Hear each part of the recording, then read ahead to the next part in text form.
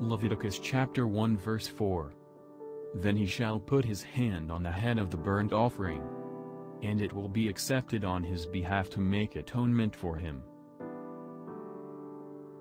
Imagine the perfection of Jesus wrapping you from head to toe in the sight of God every moment of the day.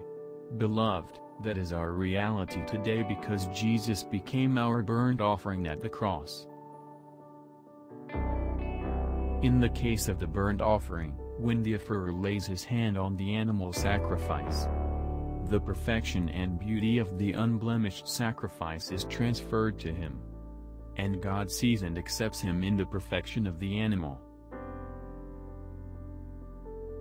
In Hebrew, the word accepted implies being treated with favor, delight and acceptance. This means that we, for whom Jesus became a burnt offering, are treated by God with favor, delight and acceptance. Because the beauty and perfection of Jesus have been transferred to us. As our burnt offering, Jesus has made atonement for us on our behalf. Jesus is our atonement for our sin.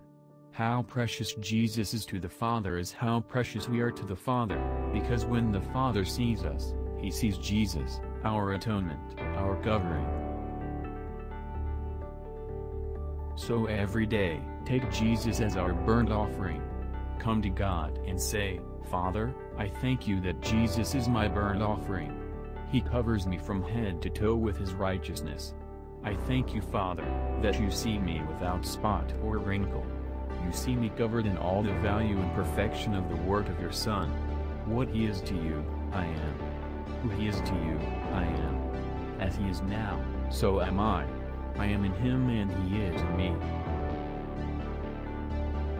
Jesus has got us covered. We don't appear before the Father with all our faults and shortcomings. Jesus proclaims to us what is right with us, in spite of what is wrong with us, because he has covered us with his perfection. Today, hear him telling us, Go, I have you covered. There is nothing for you to worry about. Hear him saying to us, Go for it, my child, I am covering you. There is nothing for you to fear.